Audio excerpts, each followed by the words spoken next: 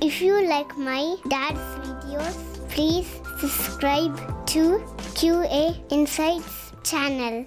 In this episode 10 of Performance Engineering series, today we are going to talk about deadlock. So what is deadlock? This is the official definition from Oracle Docs. So it describes a situation where two or more threads are blocked forever, waiting for each other. So here the keyword is two or more threads which are blocked and it will wait each other. So this situation will create the deadlock in your application. So in BuggyApp, you can simulate this problem by passing the argument problem_deadlock. To simply put, assume that you have two threads running, thread A and thread B. When you start your Java application, thread A will acquire the lock on the resource foo. The resource could be any object. And then it is, say it is sleeping for about 10 seconds. And then it is trying to acquire the another resource called bar. Meanwhile, thread B also will start running, which will acquire the resource bar. And then it will sleep for say 10 seconds. And then it is trying to acquire the resource foo.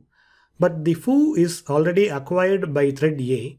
Similarly, the bar is acquired by thread B. Now what will happen? You will get the deadlock situation in your application.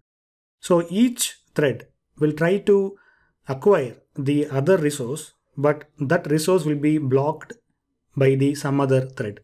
So in this case, thread A or thread B or vice versa. So this situation called deadlock, you can lock the particular resource using the keyword called synchronized. So whenever you have the method synchronized, only one thread can access that particular block of code. If some other thread is trying to acquire, it cannot. It will go to the blocked status. Because whenever a thread is trying to acquire the synchronized resource, it will put a lock. Only that thread can access that particular piece of code.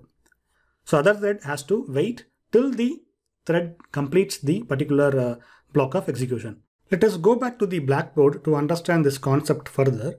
So in this blackboard, I have created a simple application which has the two threads, thread A and thread B.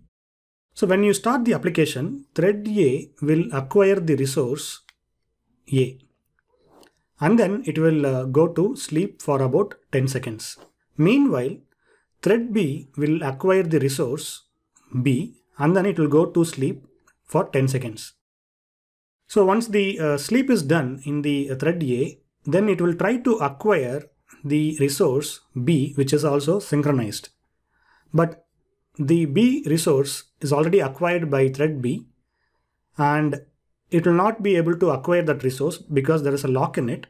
Now that thread will go to the blocked status. Similarly, thread B also after the sleep, it will try to acquire the resource A, but resource A will be acquired by thread A. Again, it will go to the blocked status. So this situation will create the deadlock in your application. So to demonstrate further, let us go to IntelliJ. So here I have created some ugly code. This is a hypothetical scenario which I designed only to explain the concept of deadlock.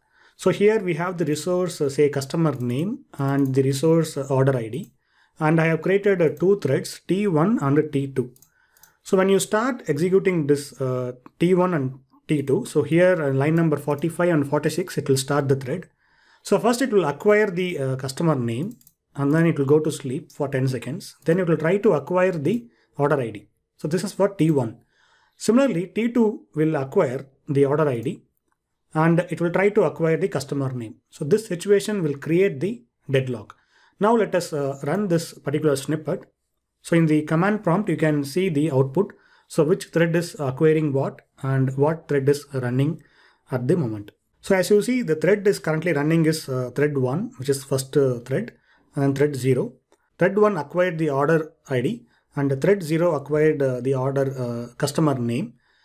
But again, it is trying to acquire the other resource. So it will fight for the resource, but eventually it will go to the deadlock situation. So now this code will keep on running until we terminate the application. So this will cause the issue whenever you have this kind of situation in your Java application. Now we can see how we can identify the issue using the BuggyApp. Now let me stop this execution. Now let us go back to the terminal. In the right side, we are running yCrash, and in the left side, let us start running the BuggyApp.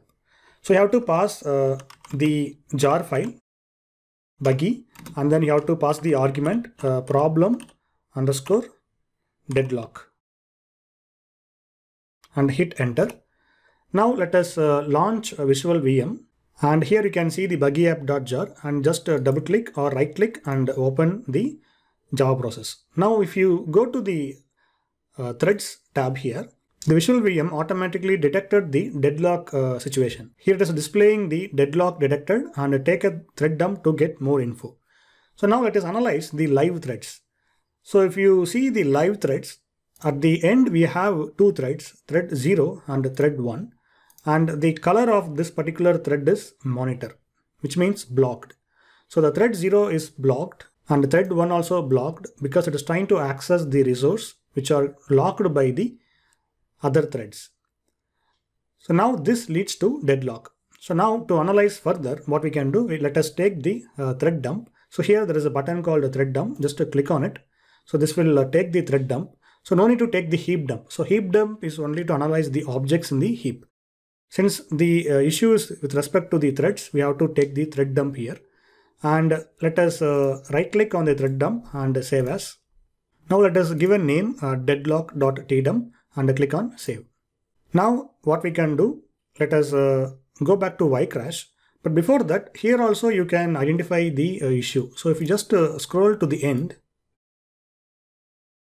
and it will automatically display found one Java level deadlock. So here you can see thread 0 waiting to lock monitor, which is held by thread 1. Similarly, thread 1 waiting to lock monitor, which is held by thread 0.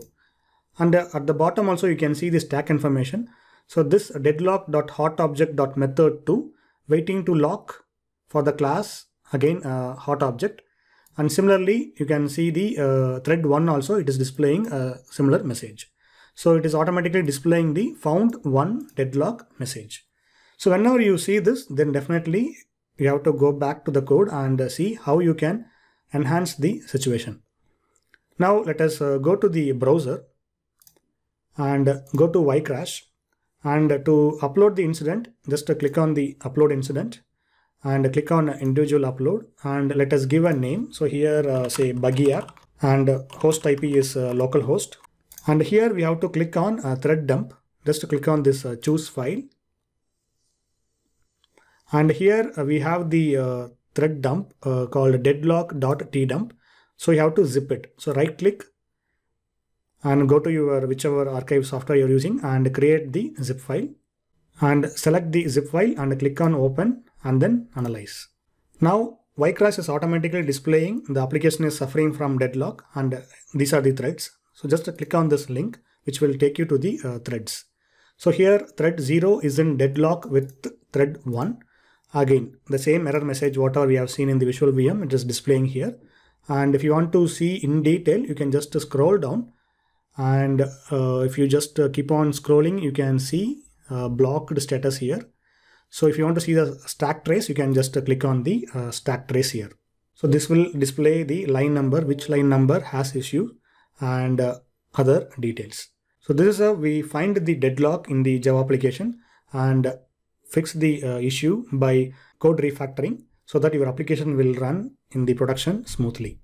So that's it guys on my side. If you have any questions, please let me know in the comments. Thanks for watching. Have a good day. If you like my dad's videos, please subscribe to QA Insights channel.